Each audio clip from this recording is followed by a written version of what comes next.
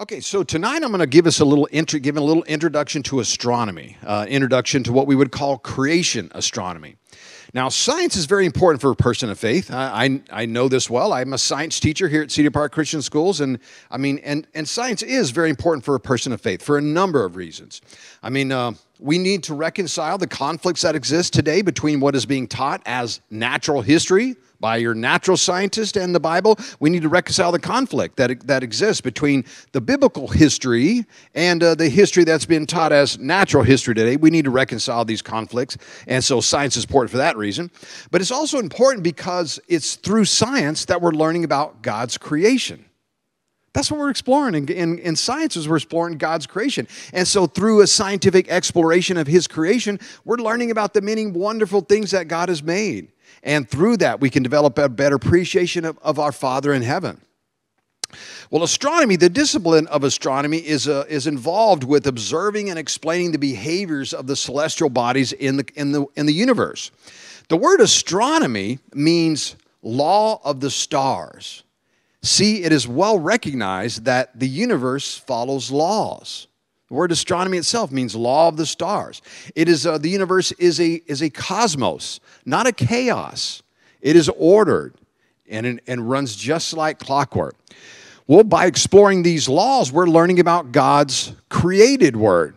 So you could argue that the word of God exists in three forms. There's the written word, the Bible. There's the living word, His Son, and then there's the created word that became His word, that became the creation itself. God constantly upholds the universe by the word of His power.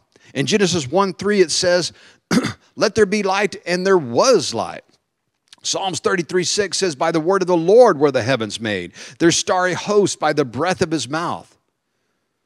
The opening book of the Gospel of John states that in the beginning was the Word, and the Word was with God, and the Word was God. So the Word of God is evident in the complexity that we see in the universe, which again runs just like clockwork. It's not the random chaotic mass that one would expect formed out of a great cosmic explosion like the Big Bang. It's a cosmos. It's not chaos. Humans have long struggled to explain the precision of the cosmos through various cosmological models. Nicolas Copernicus, shown here, is responsible for our current model of the solar system and is considered to be the founder of modern astronomy. He referred to the cosmos as built for us by the best and most orderly workman of all. Scientists describe this clockwork precision through what we call scientific laws. Again, the word astronomy means law of the stars. These laws are descriptions of observed phenomena that are generally accepted to be true and universal and are often expressed in the terms of a single mathematical equation. For example, Sir Isaac Newton devised an equation that calculates the strength of gravity based on the mass and distance between two objects. Or his famous second law of motion, force equals mass times acceleration, down there on your lower right. Or Einstein's equals mc squared, his mass energy equivalence formula. Or the ideal gas law you see up at the top, PV equals nRT. It has been argued that it was the belief in a lawgiver that was in fact the basis for the concept of the scientific law.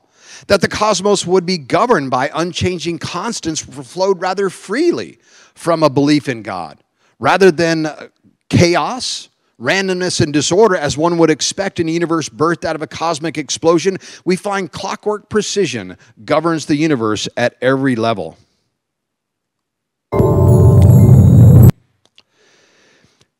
In fact, prior to the 20th century, the majority of scientists and most of the founding fathers of the various science disciplines believed that the God of the Bible created the cosmos.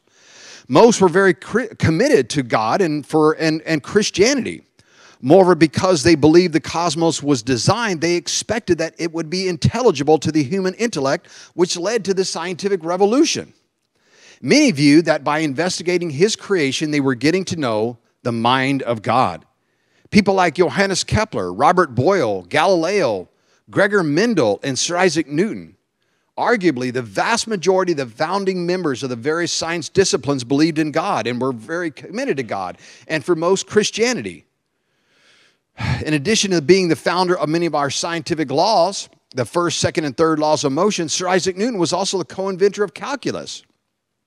He said this about our solar system. This most beautiful system, he said, of the sun, planets, and comets could only proceed from the counsel and dominion of an intelligent being. He also said that all of his discoveries were made in answer to prayer, and that he read the Bible daily. Again, most of the founding fathers of our various science disciplines believed in God. In contrast to today, where scientists talk like you can't even be a scientist without holding to philosophical naturalism. Such a view flies in the face of the history of science. Arguably, again, the vast majority of the founding fathers of our various science disciplines believed in God, and it was in fact the belief in God, a lawgiver, that was responsible for the scientific revolution that gave us much of our scientific learning that we have today. Well, we also want to talk about the purpose of the cosmos. Because see, everything that God made has a purpose. Unlike the view of natural science, which argues that there could be many things out there that have no purpose. Only a scientist that's committed to naturalism, and only a scientist that holds to an atheistic worldview would assume that there is, for example, junk DNA, that there's DNA that does not have a purpose. But any creation scientist would assume that everything God made has a purpose. Well, what about the purposes of the celestial bodies? Do they have a purpose, a biblical or otherwise? The astronomical bodies were formed on the first day of creation, on the fourth day of creation, excuse me. In Genesis 1:14-19, it describes their various purposes. And God said, let there be lights in the expanse of the heavens to separate the day from the night, and let them be for signs and for seasons and for days and years, and let them be for lights in the expanse of the heavens to give light on the earth. And it was so. And God made the two great lights, the greater light to rule the day, the lesser light to rule the night, and the stars also. And God set them in the expanse of the heavens to give light on the earth, and to rule over the day and over the night, and to separate the light from the darkness. And God saw that it was good, and there was evening and there was morning, the fourth day.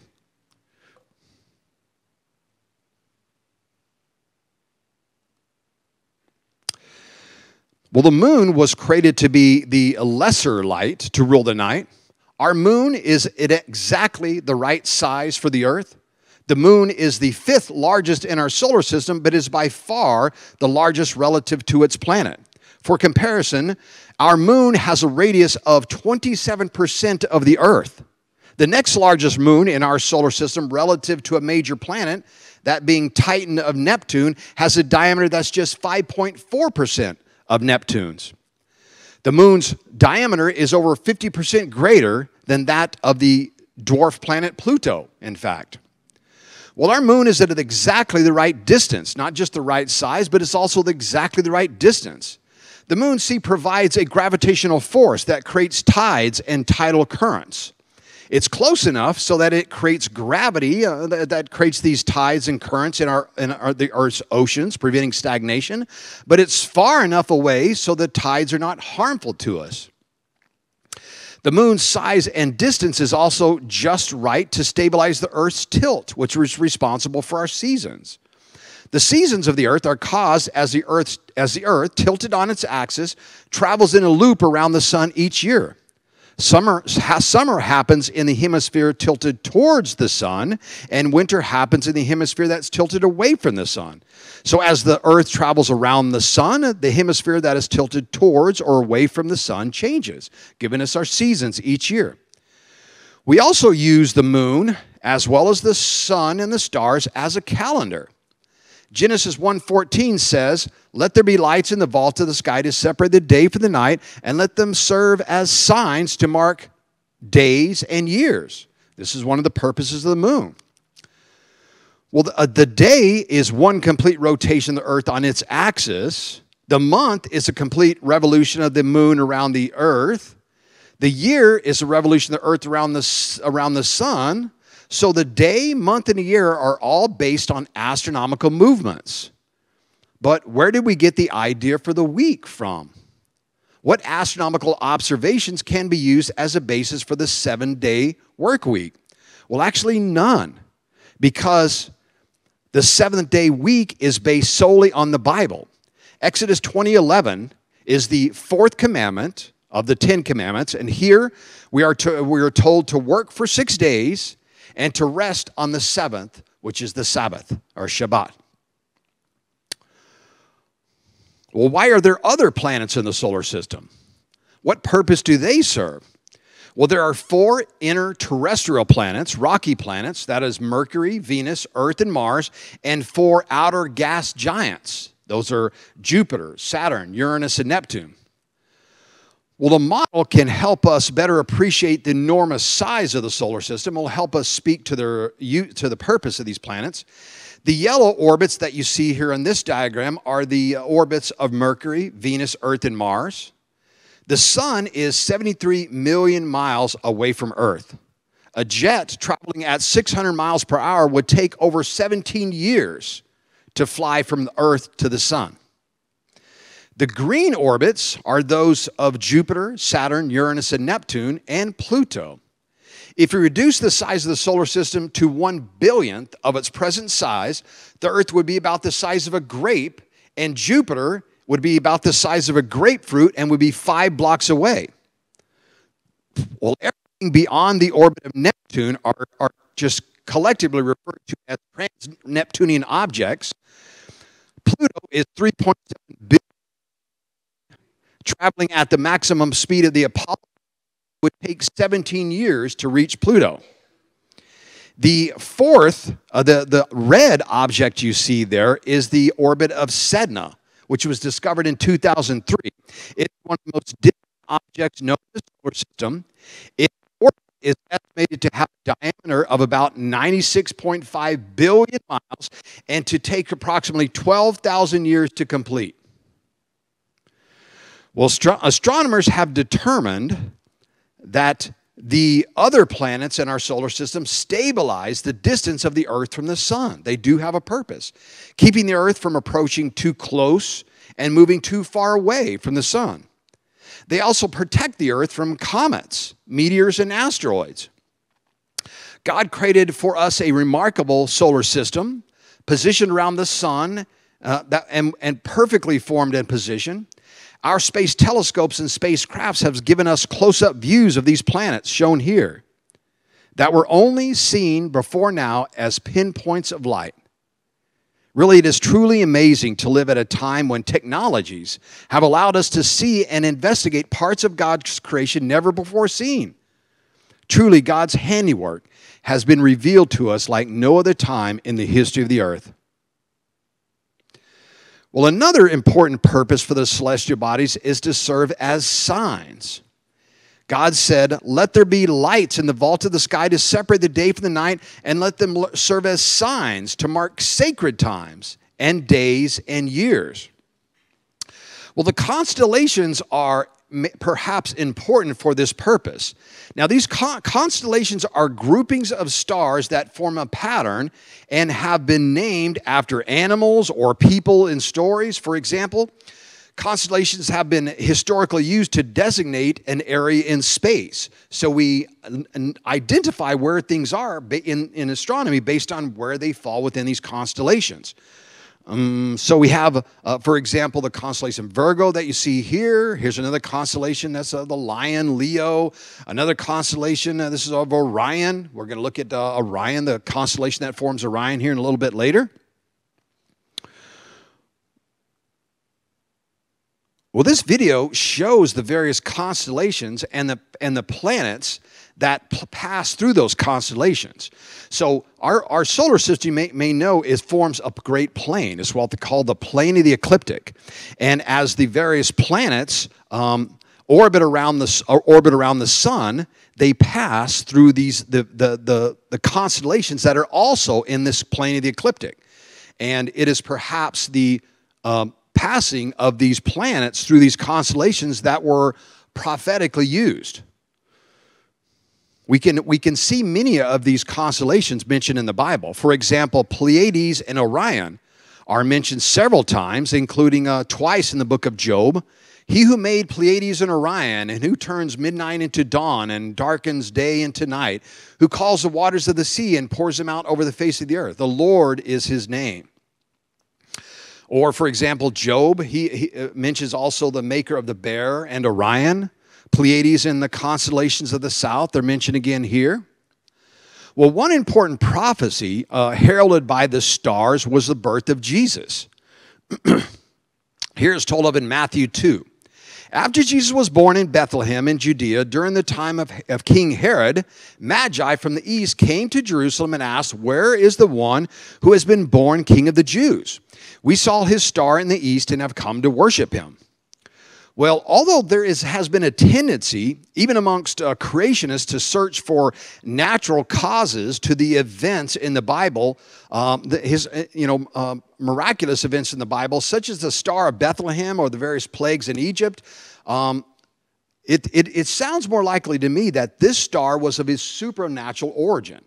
Now, some have argued that what was just happening here was a conjunction. We know that that there was a conjunction between Jupiter and Mars, for example, around the time that the Christ was to be born. And some argue that it was a conjunction of Mars and Jupiter. That was a brighter star in the sky that was perhaps seen by the Magi. But I think there's several elements of the description of this star here that call for a supernatural event. And again, there's just a terrible tendency that people have gone through in history trying to give natural explanations for every miraculous event in the Bible. And that includes the drying out of the Red Sea. When the Israelites crossed over the Red Sea, the drying out of the Red Sea has been argued to be just a natural event. But I think what you're looking at here is something a little different. And there's several reasons for this.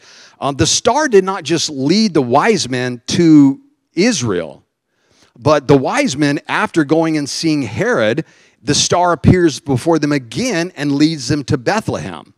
Now, Bethlehem is only about 6 miles down a well-paved Roman road. The wise men stopped at Herod. They talked to Herod. Herod talked to his wise men, found out where the Christ was to be born. They told him that the Christ was going to be born into Bethlehem. So he communicates this to the wise men. But you can actually see Bethlehem from Israel. From the hilltops in Jerusalem, from the hilltops in Jerusalem, you can actually see Bethlehem. It's that close. It's 6 miles down a well-paved Roman road. You wouldn't need anyone to tell you how to get to Bethlehem if that's where you were going, because it's down that road. All you got to do is follow that road to the next town, and you're going to be in Bethlehem.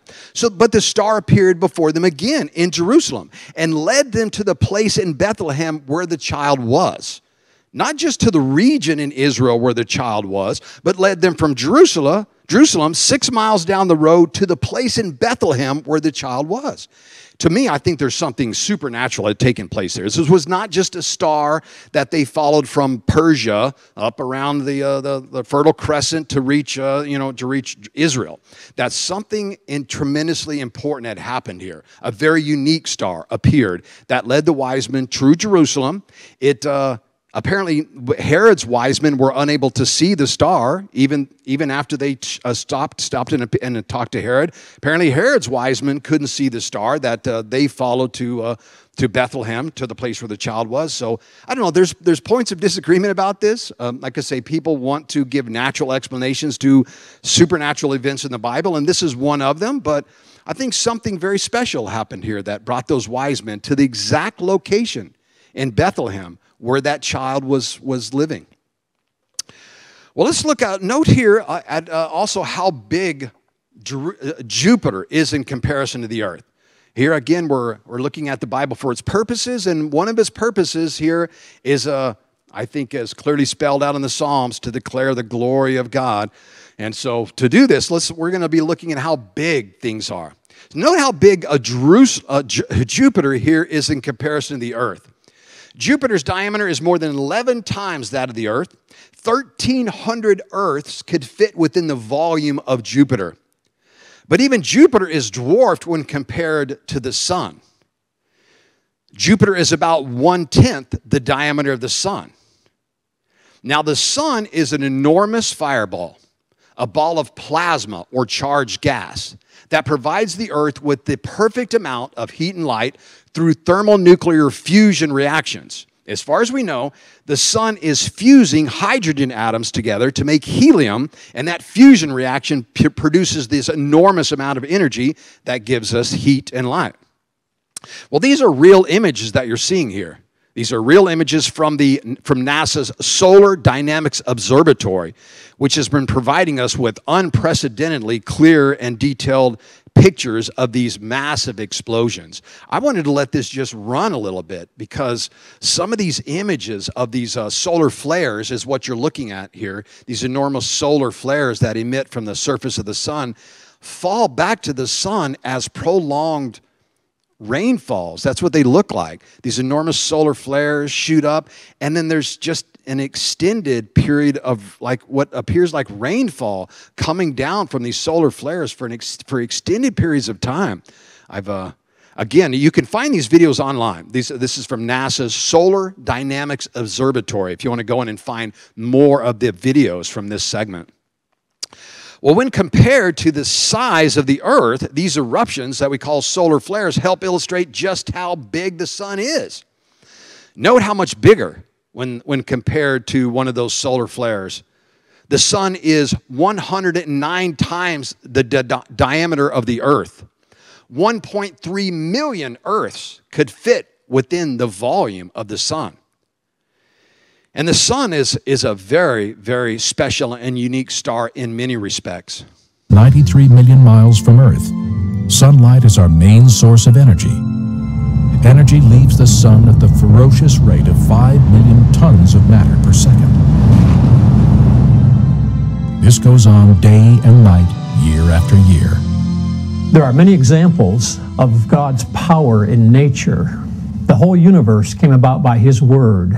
Psalm 33:9 says that God spoke and it was finished. He commanded and it stood fast. As one good example, consider our nearest star, the sun. The sun gives off more energy in 1 second than mankind has produced since Adam and Eve. The sun actually provides its energy by nuclear fusion, converting hydrogen into helium on a grand scale. And this is true of all the stars. In our own Milky Way galaxy, we estimate 100 billion stars. And beyond that, in deep space, we see 100 billion more galaxies.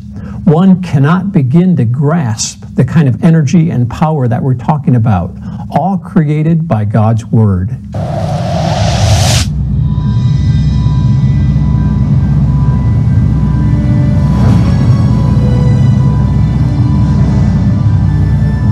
To gain perspective, with the aid of computer animation, let's now travel with the Earth to the Sun at 100 times the speed of light.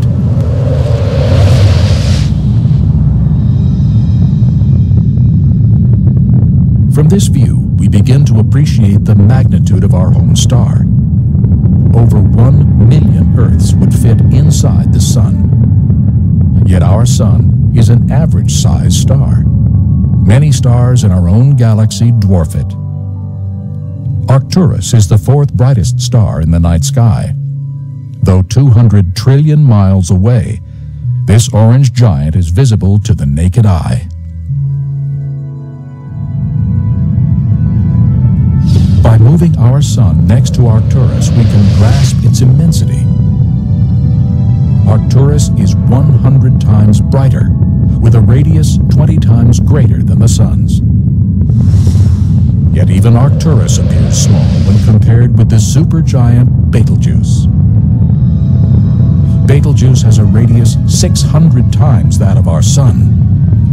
A reddish star, it shines a remarkable 60,000 times brighter than the Sun. However, even Betelgeuse is not the largest star in our galaxy. Several red supergiants in the Milky Way are even larger, some with a radius 1,500 times that of our Sun.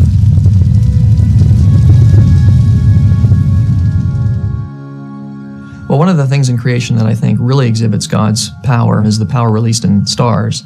The sun, it releases more energy in 1 second than 1 billion major cities on the Earth, if there were 1 billion, would produce in a year. And that's just released in 1 second. You can imagine that. And of course, there are stars that are even more powerful than the sun. And just imagine all that power, all those stars, billions of stars in our own galaxy, billions of stars in other galaxies. And yet the Bible describes the creation of all that energy, all that power with the single phrase, He made the stars also.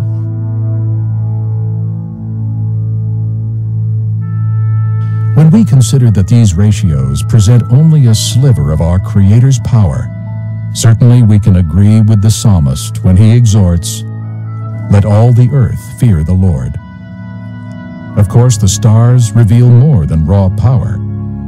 Without the light of the sun, all life on earth would soon perish. The sun's life-giving energy provides a constant reminder of our Creator's steadfast love, the God who shines his gift of light on all.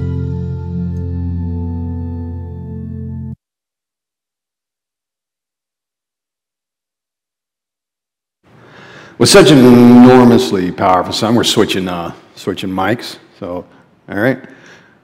With such an enormously powerful sun, it should not be surprising that the Earth would have to be equipped with something to protect us. I mean, the thermonuclear fusion reactions from the sun create an enormous amount of radiation. Well, God has provided us with a very special planet that protects us from this radiation in the form of our magnetic field. See, we don't have a magnetic field just to use compasses. The magnetic field of the Earth actually creates a tremendous shield around the Earth called the magnetosphere that protects the Earth from cosmic radiation. But it's important very special for other reasons as well, not just its protective magnetic field. It spins at just the right speed. A 24-hour period gives us darkness for a time, which is a good thing for rest. But if it were slower, like 10 days, every 10 days, for example, we would have long, dark, and cold periods. Faster would cause violent winds. Our axial tilt also gives us moderate seasons. Our circular orbit gives us climate stability. Our Earth is the perfect distance from the sun. Any closer and water would boil away, any further away and it would freeze.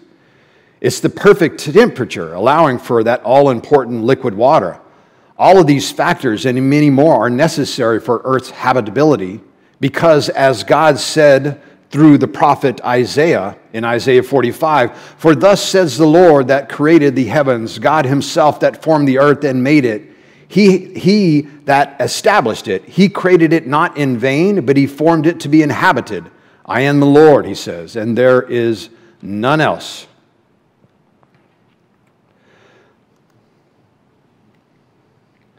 Well, the earth is covered with water. The water is above the atmospheric or water vapor, and the water's below.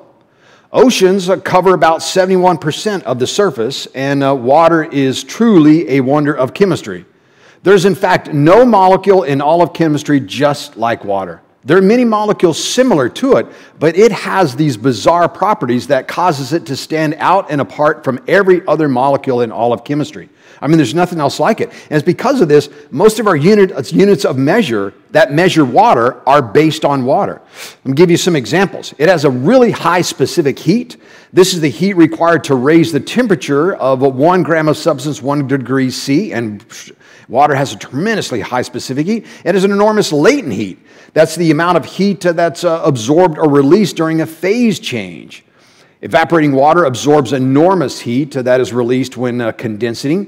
It also has a high surface tension, allowing it to support objects. It is the universal solvent.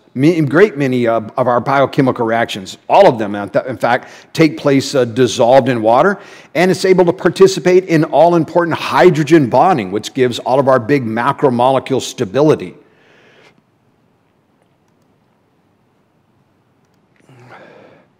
But perhaps the most important purpose of the heavens is summarized in Psalms 19.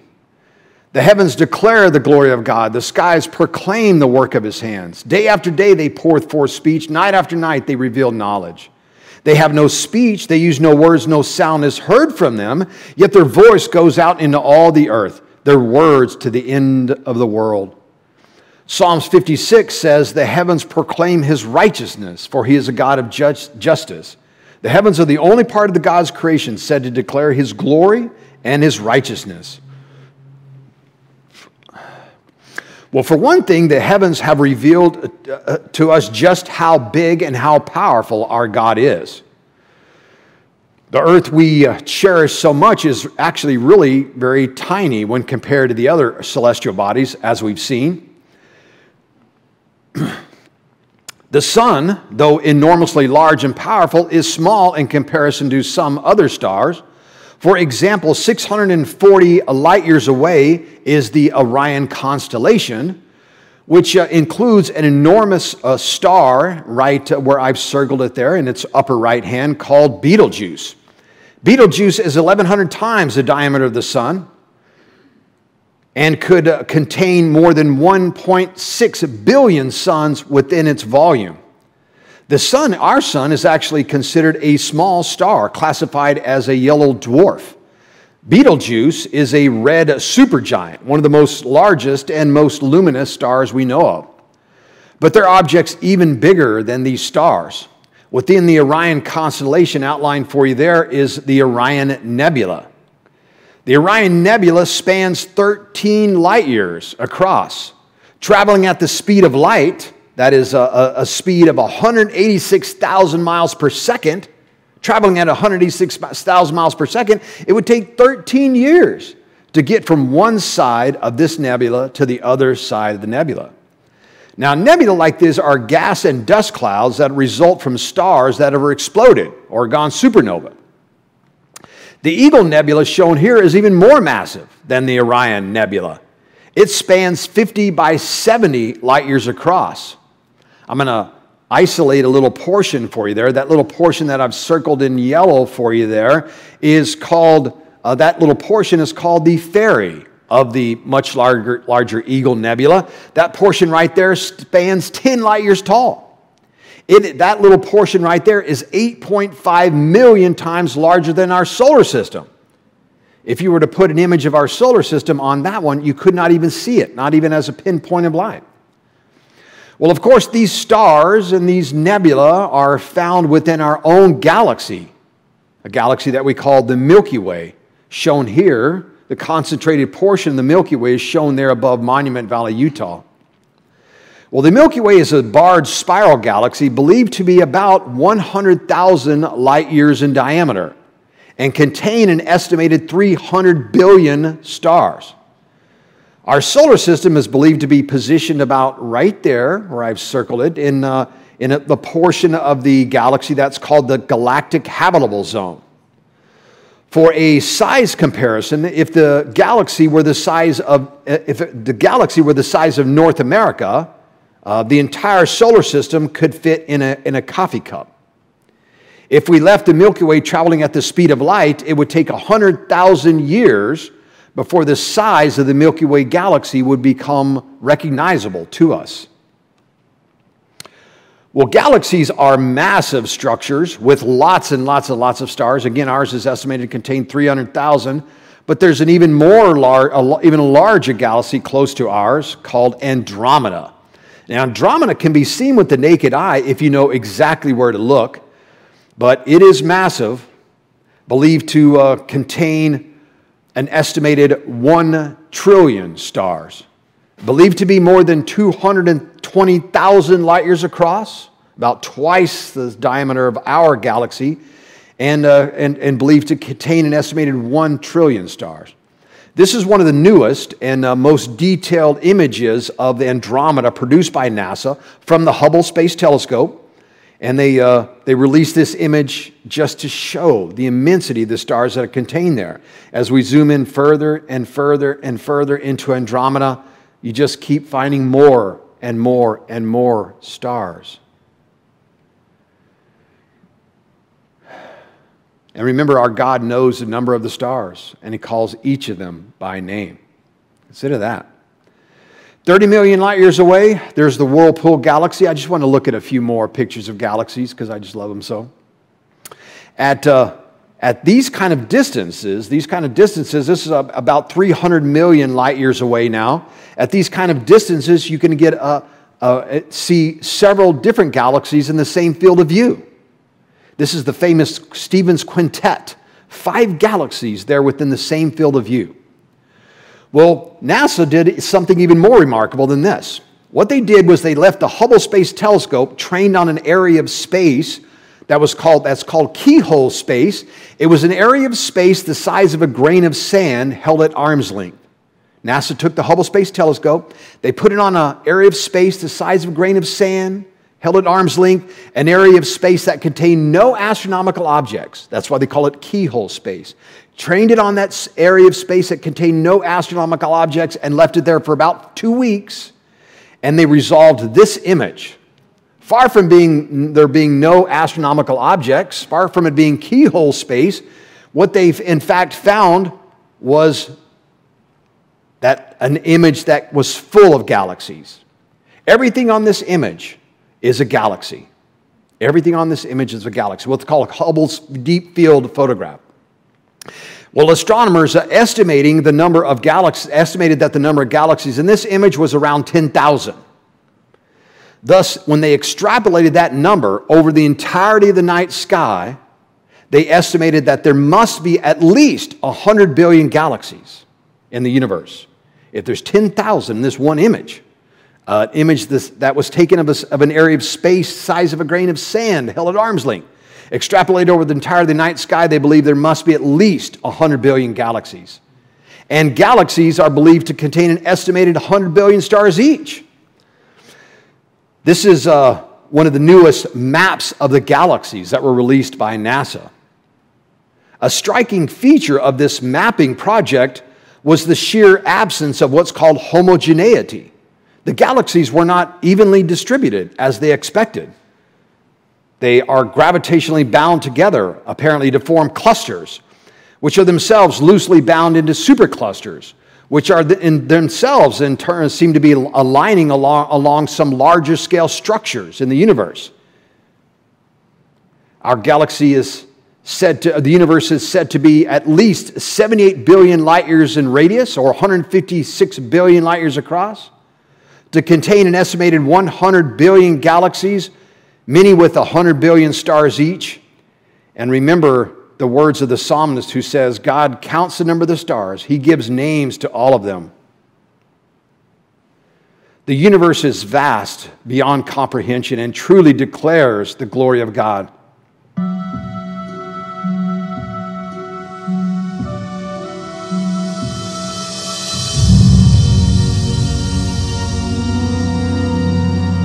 The visible universe contains more than 100 billion galaxies.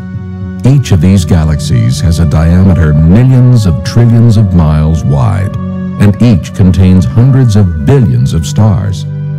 Though incomprehensible, it is now estimated that the universe holds over 1 billion trillion stars. Long before the introduction of the telescope, Scripture declared that man would be unable to determine the exact number because there are so many. Of course, the Creator knows the exact number, and Psalm 147 declares that He even calls each star by name.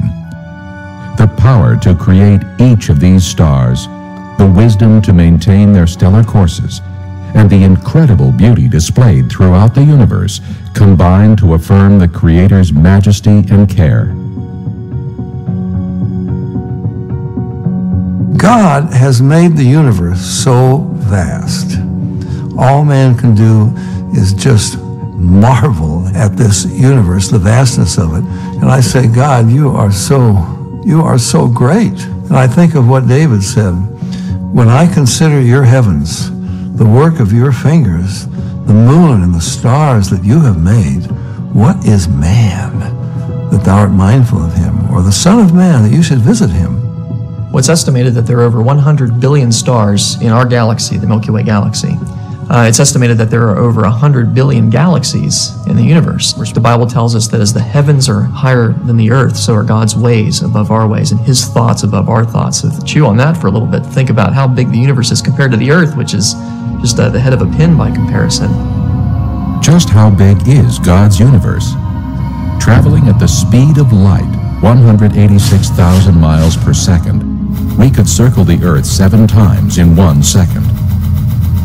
However, to travel across the known universe at the speed of light would take 28 billion years or more.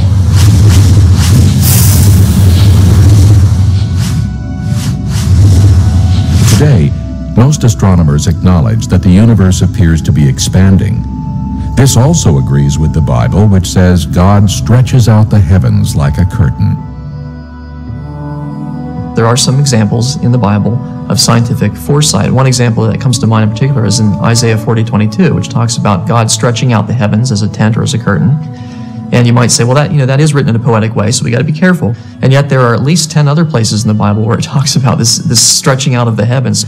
And that's something that was only discovered in the 20th century, when we found that indeed all the galaxies appear to be, or virtually all of them appear to be, moving away from each other, as if the entire universe is being, lo and behold, stretched out and expanded, just like the Bible says. And that's obviously not something that people could have observed in ancient times. That's something that had to have been revealed to them from above.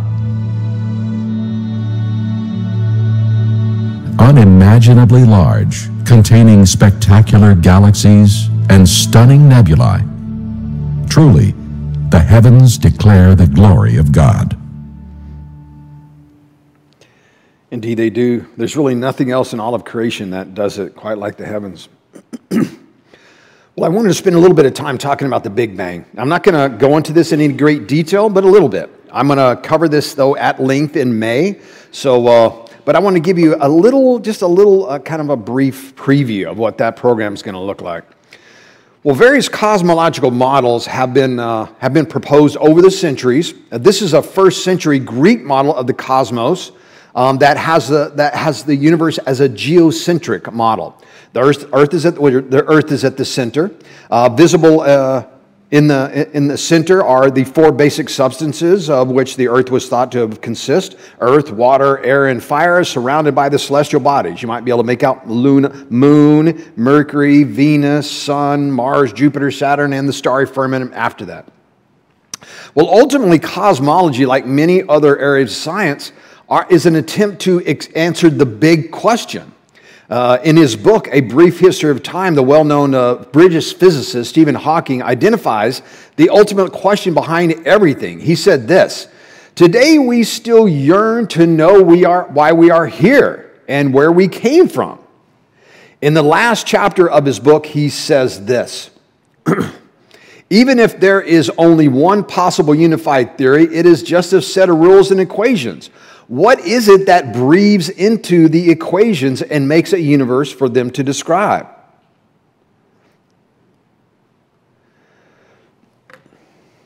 I mean, there is something more to the universe than just math and physics, or chemistry. The handy space answer book sums up the origin of the universe this way: 15 to 20 billion years ago, a Big Bang or explosion occurred, creating the universe. The universe began as an infinitely dense, hot fireball, a scrambling of space and time. Well, this infinitely dense, hot fireball, known as the singularity, is said to have undergone a quantum fluctuation, resulting in a rapid expansion of both space and time. The basis for the Big Bang theory, which is the expansion of matter from a single point, is an observation that has been interpreted as due to an outward movement or expansion of galaxies. And thus, if the universe has expanded through time, then if we were to run that basic clock backwards, it must mean that all the matter in the universe existed as one single point in the universe, that what we call the singularity. At some point in the past, the entire universe would have been a single point of highly dense matter. This sudden expansion of the universe, and does this sound like a miracle to us? Some think it does. This Big Bang sounds like a beginning, and it sounds like something miraculous might have happened. Paul Davies, a physicist and evolutionist, in his book The Edge of Infinity, describes the Big Bang this way. He says, "The Big Bang represents the instantaneous suspension of physical laws, the sudden abrupt flash of lawlessness that allows something to come out of nothing. It represents a true miracle." Was it? Have we detected the creation of the universe? Well, where did this idea come from, the Big Bang idea? Well, it came from this guy, Edwin Hubble, who the Hubble Space Telescope was named in honor of. In the 1920s and 30s, Edwin Hubble, shown here, added tremendously to the field of astronomy.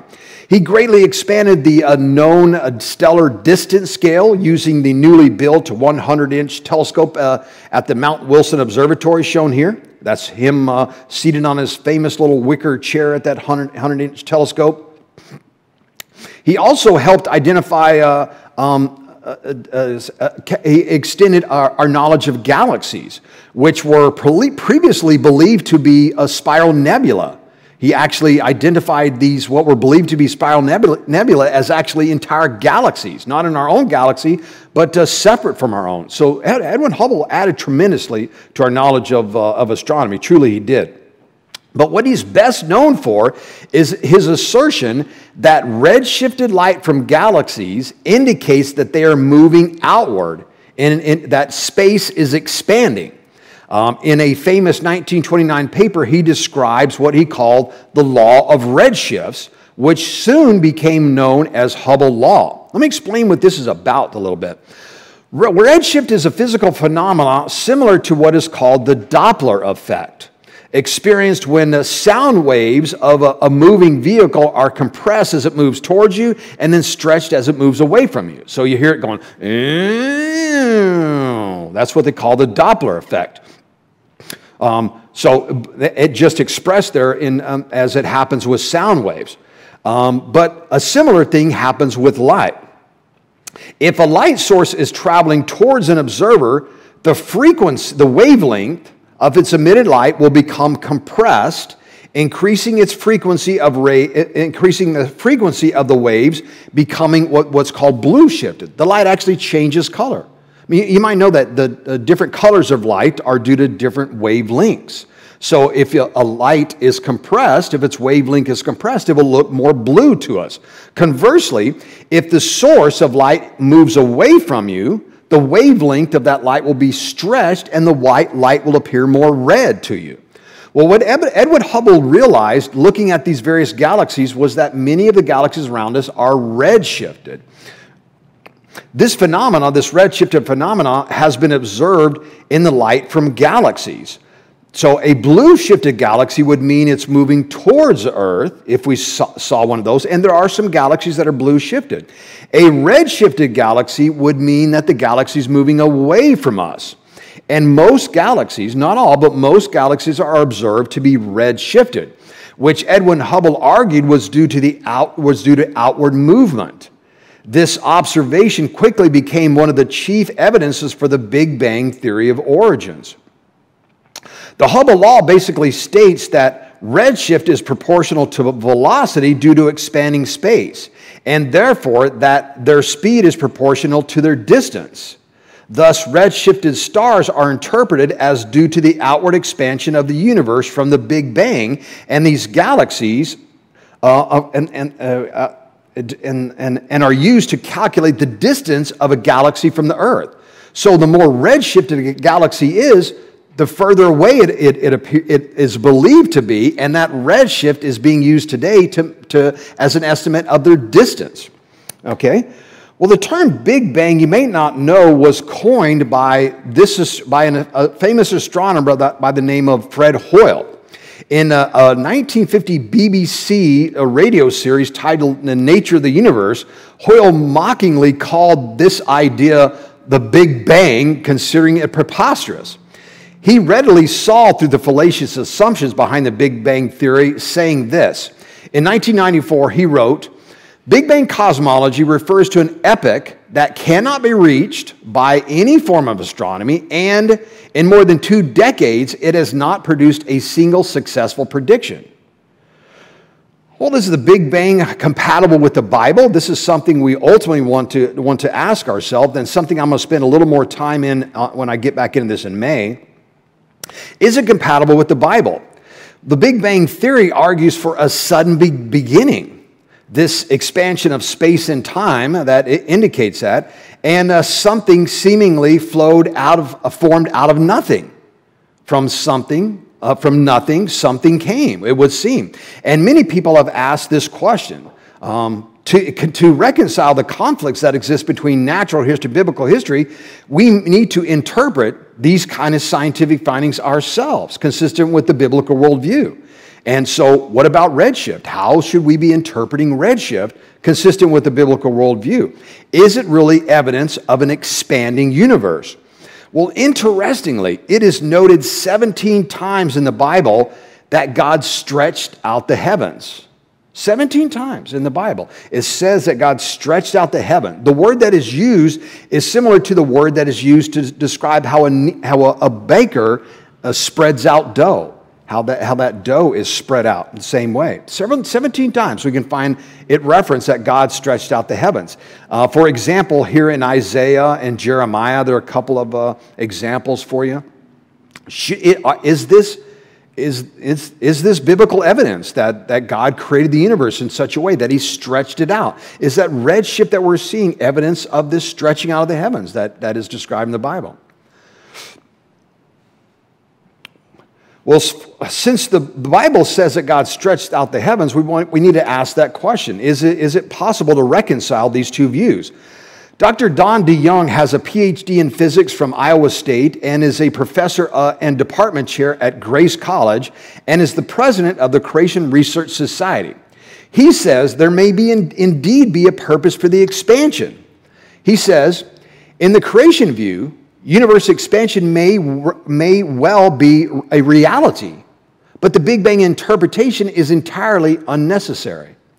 Instead, the universe was most likely created in an expanding mode for stability. Without expansion, gravity would cause the universe to begin to collapse back on itself. Many other motions, like the orbits of planets and the rotation of stars and galaxies, also serves the same function of providing a stable, dependable universe. So, it could be that the universe is expanding due to stability. However, we encounter serious difficulty in reconciling these two views, that is the natural history view and the creation view, if we take the creation account in Genesis as historical. According to the Big Bang cosmology, after the explosion, or this Big Bang, there would have been a long dark period. Okay, this is how they say, this is the physics of this Big Bang. After the Big Bang expansion, there would have been a long dark period they call the Dark Ages on this diagram for literally hundreds of millions of years before the first star evolved through, they would argue, through purely natural processes. And after billions of years of star births and star deaths through thermonuclear fusion reactions, enough of the heavy elements would have been cooked up to form dust particles that could accrete into things like planets and eventually form things like solar systems.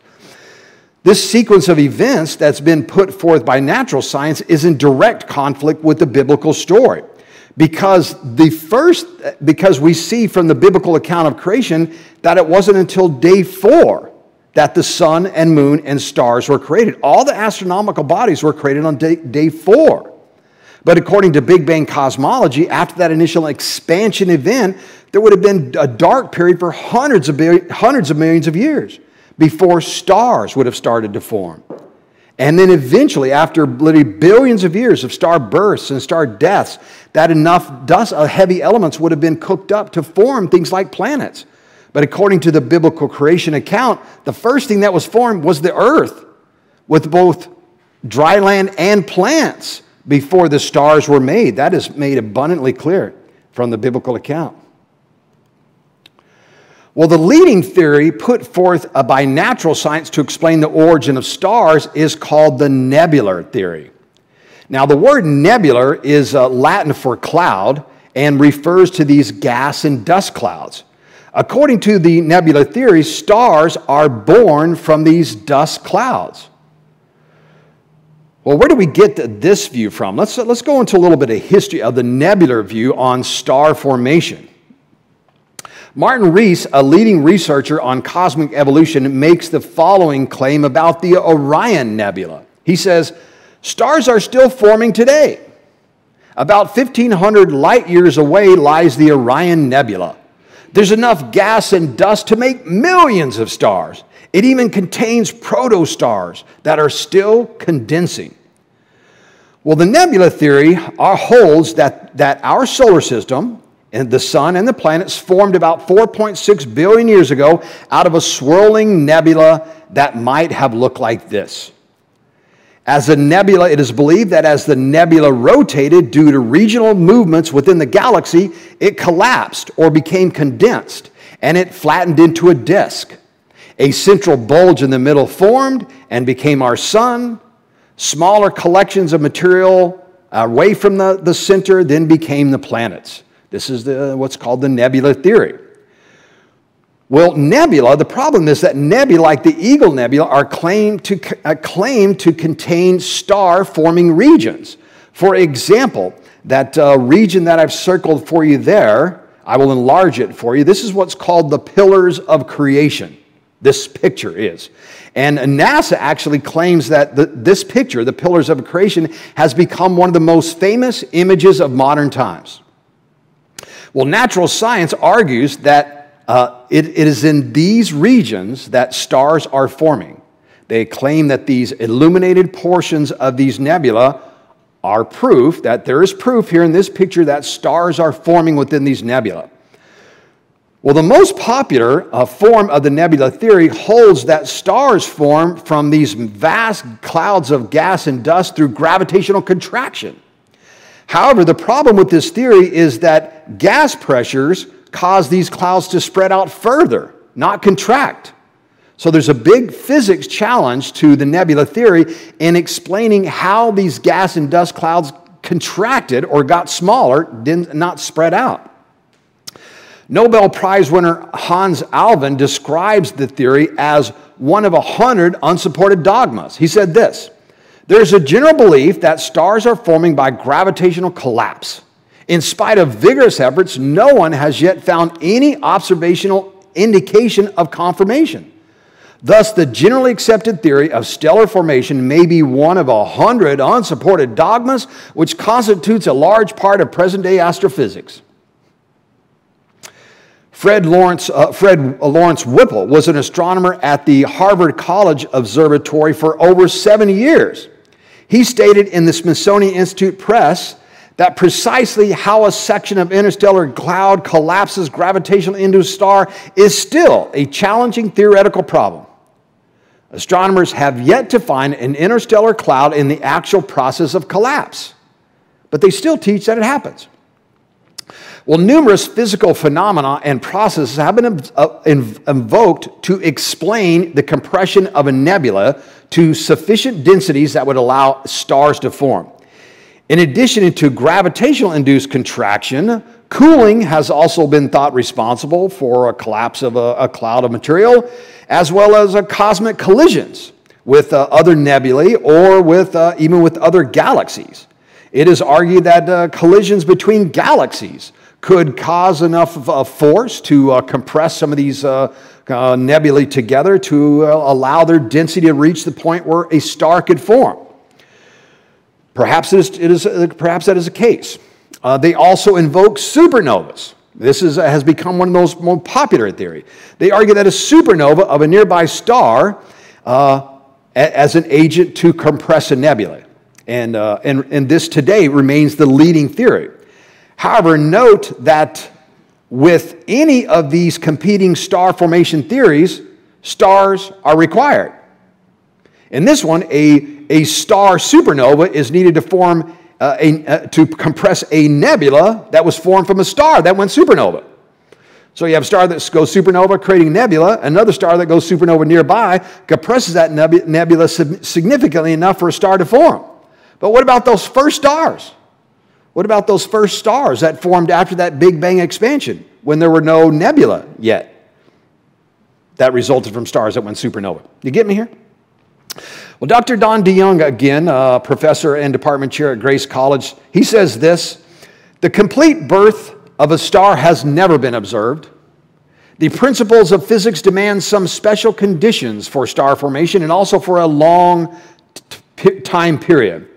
A cloud of hydrogen gas must be compressed to a sufficiently small size so that gravity dominates." He continues. "In space, however, almost every gas cloud is light years in size, hundreds of times greater than the critical size needed for a stable star. As a result, outward gas pressures cause them to spread out further, not contract. Well, the result of this expansion is what's called a supernova remnant. These nebula will eventually expand and expand and expand until they disappear completely.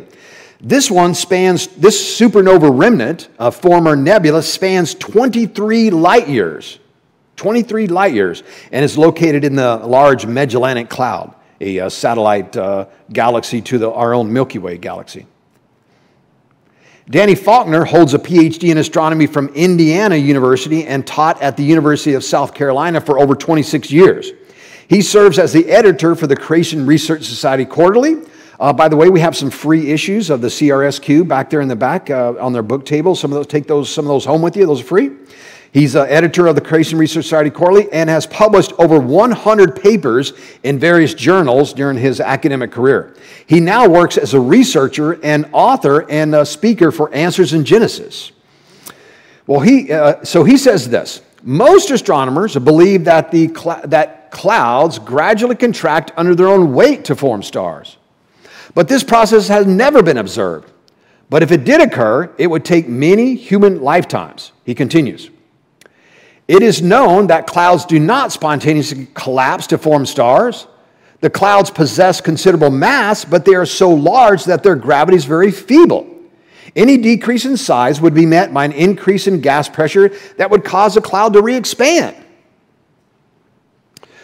But what about these interesting images that have been captured where we find more than one type of nebula overlapping? That's what's happening here. You have one of these dark, what's called an emission nebula, and there next to another kind of a nebula illuminating it. Are these really stellar nurseries, as NASA claimed they are? What is happening here when a dark nebula, which are mostly made of dust, collide with these emission nebula, which have fluorescent regions of gas glowing in the presence of embedded stars? Structures like the one found in the Pillars of Creation form. This is what we see. When you have these dark and these emission nebulas in the same region, you're going to find these. Well, in Science News, Ron Cowan reported that the famous Pillars of Creation were vacuous. He stated this: NASA's claim in 1995 that these pictures showed hundreds to thousands of stars forming was based on a speculative EGG star formation theory, and it has recently been tested independently with 2 infrared detectors that can see inside the dusty pillars. What do they find inside the Pillars of Creation? Nothing. Very few stars were there, and 85% of the pillars had too little dust and gas to support star formation. The new findings also highlight how much astronomers still have to learn about star formation. No stellar nurseries after all. Sad. Well, one of the biggest conflicts between natural science and creation science is the age of the cosmos. Now, I only have a couple of minutes where I can touch on this, but I wanted to touch on it a little bit. The question we need to ask now, today, natural science teaches us that the Earth is 4.6 billion years old, and the universe is 13.7 to 13.9 billion years old. But how old does the Bible say the Earth is? Well, the Bible does say how old the Earth is. The biblical age of the Earth is calculated using the genealogical record found in the Bible. Using ancestral information found in both Genesis 5 and Chronicles, the date of the flood can be easily calculated by adding the ages when the patriarchs in the line from Adam to Noah gave birth to their sons. So what you see here is the genealogical record from Adam to Noah. By simply adding up those ages, you can determine that the flood occurs in the year 1656.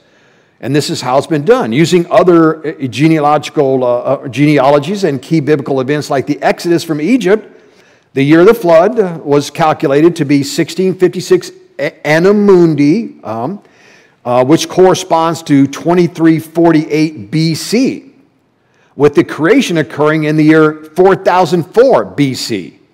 You add 2022 to that, and you get 6,026 years. As best as we can calculate it, the age of the Earth, 6,026 years old.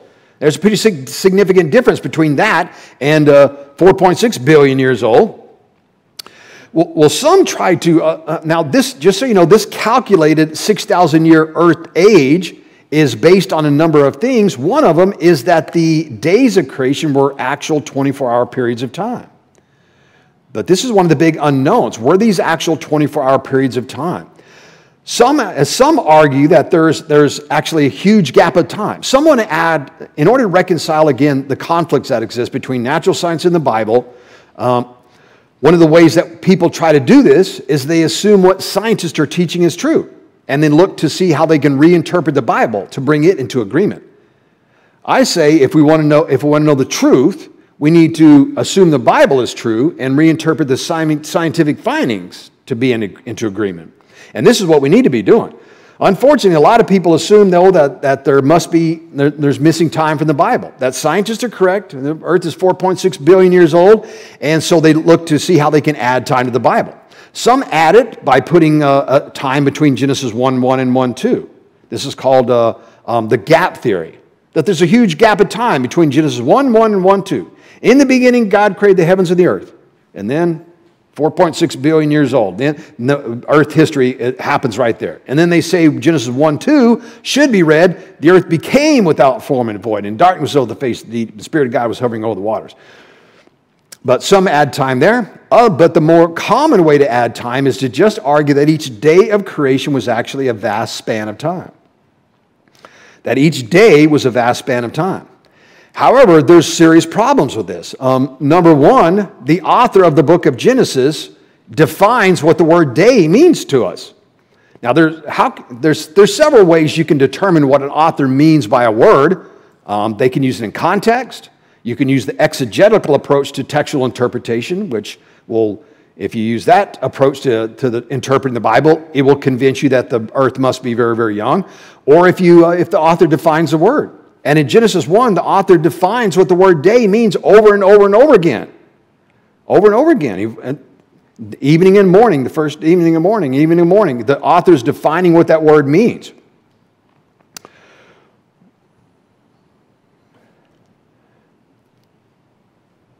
And interestingly, too, if you'll note, remember that the sun, moon, and stars weren't created until day 4. So the only reason the author has for saying evening and morning, day 1, evening and morning, day 2, evening and morning, day 3, is just to define what the word day means. Now, God created language and created time and was describing the creation in terms that we could correlate to our understanding of time. And God described the creation of the world as occurring over periods of time we would equate to an ordinary solar day. Well, one of the most puzzling questions is astronomy, and is if the universe is relatively young, thousands of years old, and stars are millions of light years away, wouldn't it take light millions of years to reach us? This is a big problem. Starlight and time has a lot of people really twisted up these days. The earth must be millions of years old because it must take millions of years for that light to reach us. Well, there have been several theories put forth to try to explain this away. Several different theories. These are the leading contenders. That God just created things with the appearance of age. Remember, he did create the world with the appearance of age, created Adam fully mature, created the plants and animals of the Garden of Eden fully mature. But the old age of the earth is really mainly due to misinterpretation of the flood geology. The flood rocks that buried the rocks that are covering the earth, a misinterpretation of those has led to an excessive view of the age of the earth. But God did create Adam fully mature, created the plants and animals in the Garden of Eden fully mature, created it with the appearance of age in that way. Some also argue that the speed of light has changed over time, what's called sea decay. Some argue for that. Others argue for relativistic effects. Russell Humphreys published on what he called white hole cosmology, that at the beginning of the creation, the earth was in a huge gravitational well, causing time to pass more slowly in this gravitational well than it did in outer regions of the universe. And other people have followed up on his work. John Hartnett followed up on it, and Jason Lisle did as well. So there's a lot of work has been done there to try to reconcile distant starlight in a young universe. But I like Danny Faulkner's take on this the best. One of the things we got to remember is that God is a God of miracles, and that he is not bound by the laws of physics. God is not bound by the laws of physics. He was not bound by those laws when he created the universe. He instituted the laws of physics to sustain the universe after he created it. But God is not bound by he's a God of miracles and is not bound by the laws of physics. Moreover, God used many processes during creation week that are different from processes that occur today. He didn't make Adam instantaneously out of nothing, but instead formed him from the dust of the ground. God used a similar process to create the land animals and flying animals.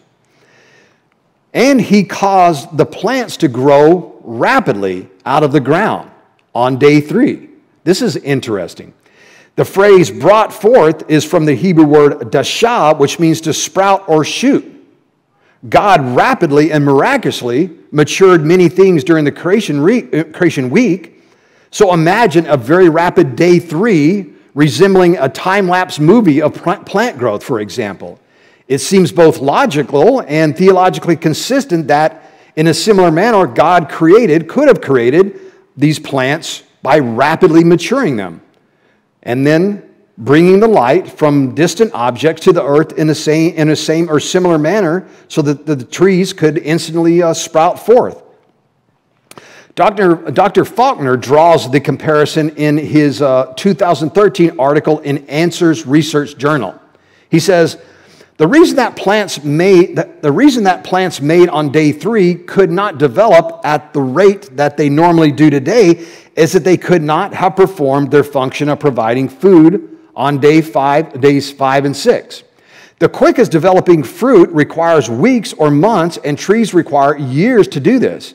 In a similar manner, the stars could not have fulfilled their functions of marking seasons and days and years unless they were visible by day 6. He continues, I propose that the light had to be abnormally grow or that the light had to abnormally grow or shoot its way to the earth to fulfill this function. Notice that this is not the result of some natural process any more than the shooting up of plants on day 3 was. Instead, this is a miraculous, abnormally fast process. Rather than light moving very quickly, I suggest that it was space itself that did the moving, carrying light along with it. So interesting. I like Danny Faulkner's take on explaining distant starlight in a young universe. I think he does one of the best jobs of explaining that. There are many brilliant astrophysicists out there that are creation scientists that are looking into the issue of starlight, distant starlight in a young universe. But I think we would be a little naive to think we can explain how God did that. A lot of people are working on it, but remember Jesus' first miracle was turning water into wine at that wedding of Cana? Remember that?